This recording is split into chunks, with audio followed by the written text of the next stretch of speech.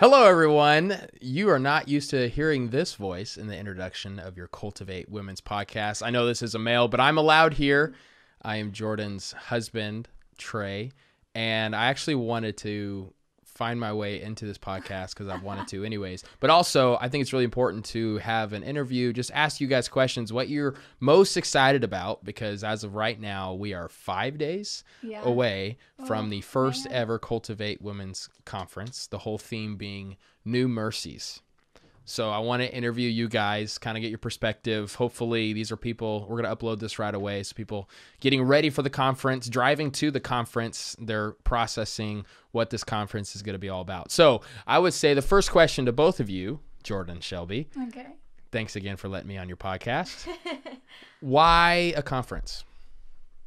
Well, honestly, I feel like that's just something that the Lord has placed on my heart, like, for a while now.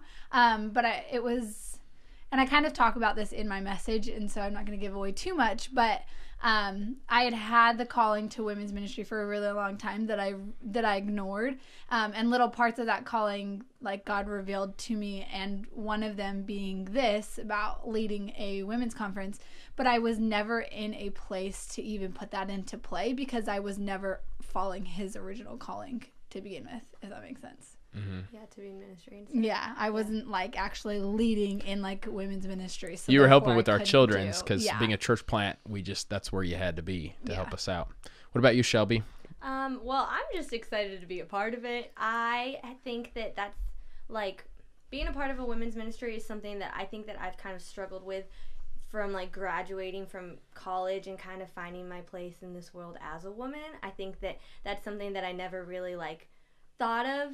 And then all of a sudden I was just like married and like considered like a pastor's wife. And so it was something that I kind of had to like jump into. But I think that being a part of the women's ministry at our church and like being able to like do the podcast and lead with Jordan has been really helpful for me just as a woman and like a woman in Christ. I think that has really like given me the opportunity to grow and then also be able to walk alongside other women who are kind of going through the same thing that I went through trying to find my place.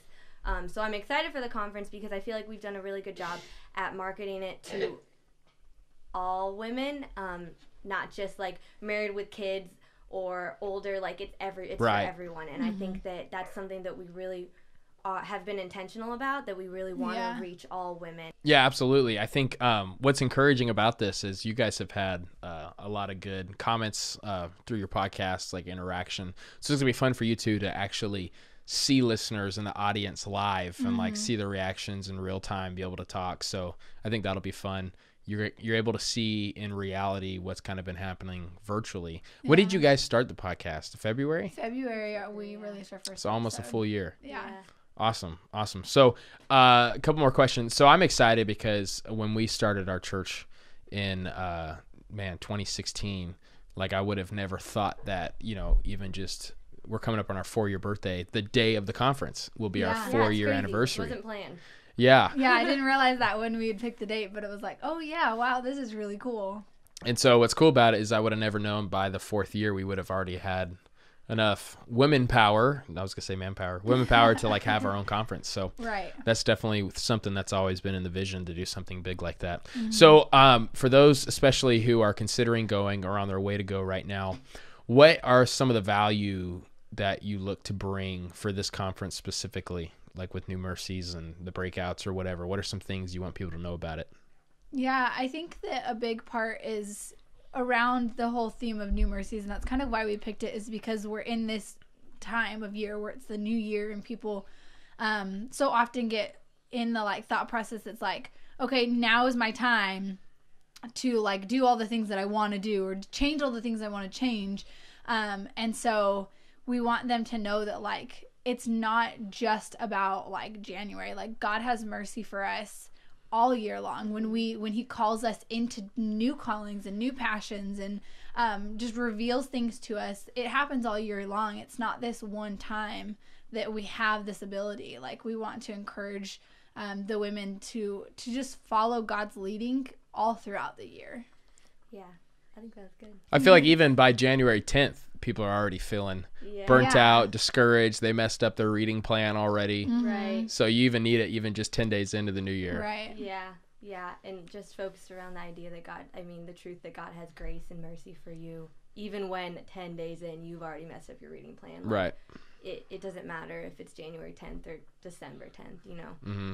So tell me, Shelby, about your breakout. So you're the one starting out, right? I guess, yeah. Yeah, I think so. On Saturday morning, there's Yeah. going to be it's the Q&A podcast, which will be recorded onto here later, and then after that is your breakout. Yeah, So passion and purpose, which is something I'm really excited to talk about, just because it's something that I struggled with a lot. Again, like during that period of my life where I graduated college, I didn't really know where I fit in, just in this world in general.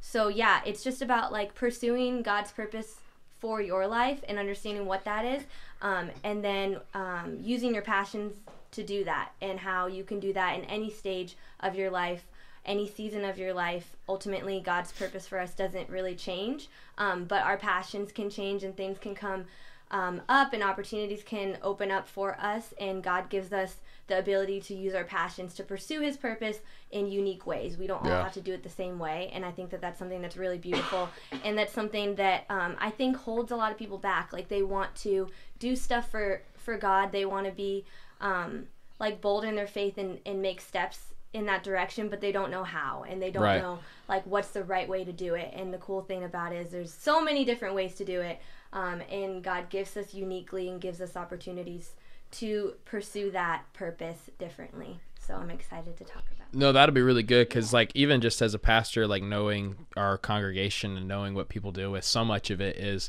first of all, they don't know their purpose. Like we're in a very purposeless generation. So that's like, I mean, I can't imagine living without a purpose. And then so many people don't know their passion, and they're too afraid to try new things. Like they're so paralyzed themselves. Right. So And I think a lot of times people think passion is like, it has to be something that I just like absolutely love. And it's like, passion is disguised as a lot of different things, I think. And I don't know, you can look at the things that you are really good at, and you can find a passion through doing that. Like there's so many different ways to find your quote unquote passion, I feel like. Right. No, that's good. Cause even like me as a 7, like I tend to like, you know, I am passionate about what I'm passionate about, you know, like, so people think, oh, I have to have that much enthusiasm. It could be discouraging to a lot of people. Yeah, for sure. Yeah. And then Jordan, you're having the morning routine. That's right after that. Tell me a little bit about that. Yeah. So for me, just personally, as a new mom, I was kind of like stuck in this mindset that it was like I didn't have any time. Like I didn't have time to read God's word in the morning. I didn't have time to really like invest in my relationship with him, but also just in myself, like self-care and making sure that I was healthy enough, both physically, emotionally, spiritually, to pour out into these kids that I was trying to raise, and then of course into Trey, who's my husband. But for me, it was finding that like it was making that realization that my mornings were kind of everything. Like I went from sleeping in until the kids woke me up, and then it was like I felt so scrambled, and I was trying to get on top of things when I'm being needed and pulled out in every direction. And so for me, it made the realization that it was like, well, if I were just to wake up even 1 hour earlier or 2 hours earlier than my kids typically wake up, then I can make sure that I am investing in myself and in my relationship with him, and then therefore I am just a more joyful person.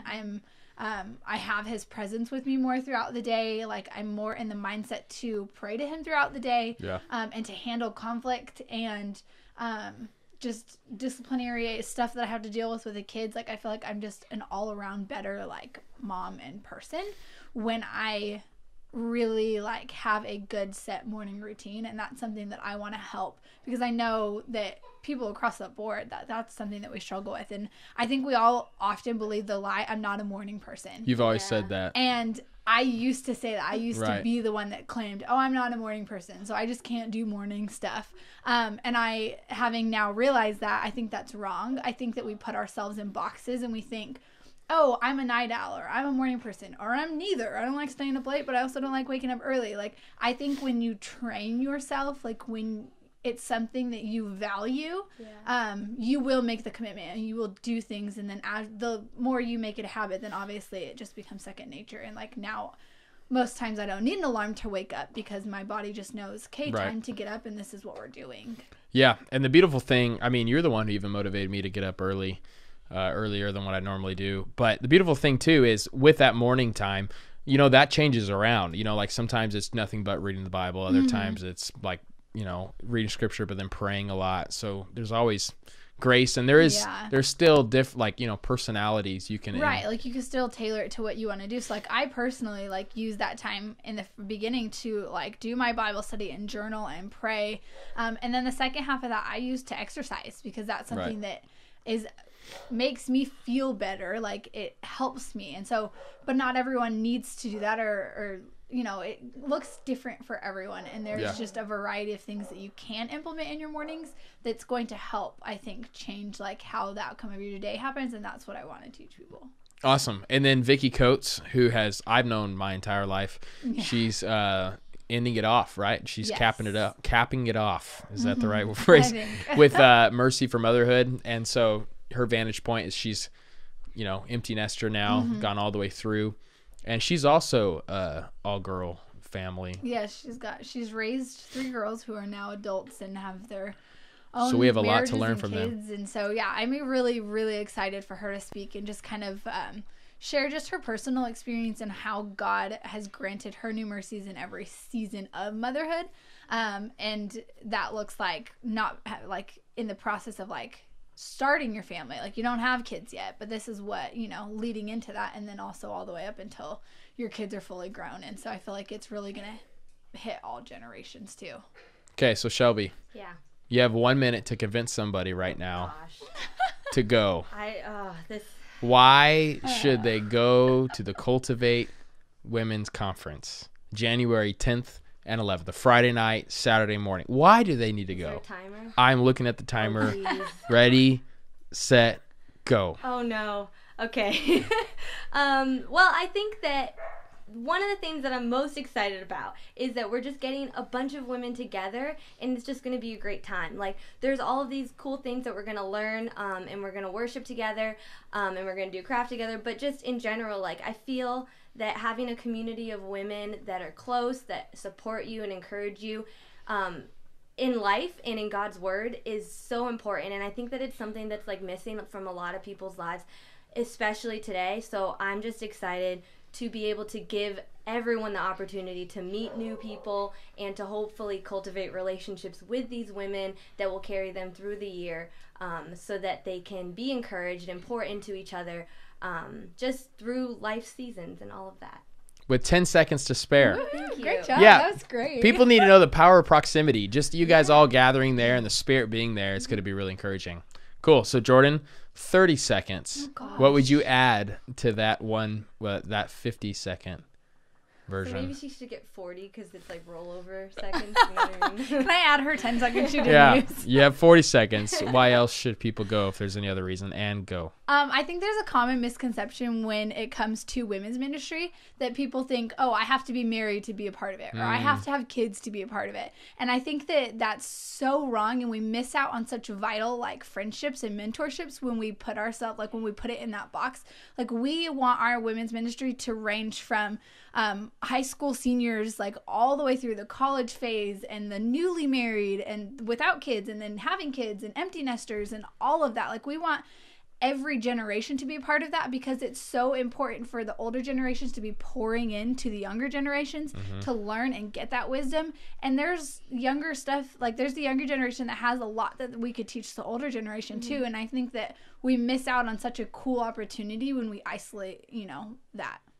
Okay, that was also 50 seconds. So you guys matched each other. Good. Together. Cool. Well, awesome. Well, we're super pumped to be able to be a part of this. I will be there, but in the background, I'll wear all black so I hide in the shadows as I take video He's of all going to make this. a really awesome recap video for us. Oh, gosh. Yeah. No pressure. And a really awesome promo video for next year. Yep. So Yeah. So hope you guys come. This was a shorter podcast. Thanks for letting me be a part of it.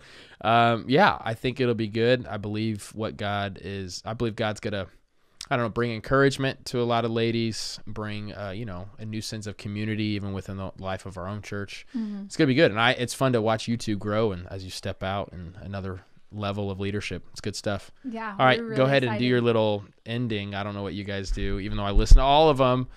You don't have a formal ending. Our ending We over The kinda music's look at starting each to other, play, and we then you were like, laugh. Who's gonna end this? And then we laugh, and then you cut it out later. So that's pretty much. All right, see ya. That's exactly what we did.